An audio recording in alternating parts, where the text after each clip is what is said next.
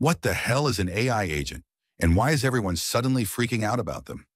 Let me give you the perfect example, because once you hear this, you're never going back. Imagine you tell your system one sentence. Hey, schedule a meeting with the marketing team tomorrow at 12, create a Zoom link, email everyone, and put it on my calendar. A normal workflow automation? That thing would pass out immediately. You'd need 10 steps, filters, error handling, conditions, retrees. Basically, a whole engineering degree just to send a calendar invite. But an AI agent? Watch this. Step 1. It checks your company database. Marketing team.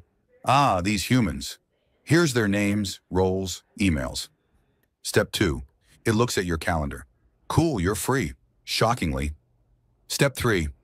It goes to Zoom, creates a meeting, grabs the join link like a digital ninja. Step 4. It builds the calendar event for you. Title, time, description, the Zoom link, the works. Step 5. It writes the email to the whole team, with tone, grammar, and clarity better than 90% of managers alive.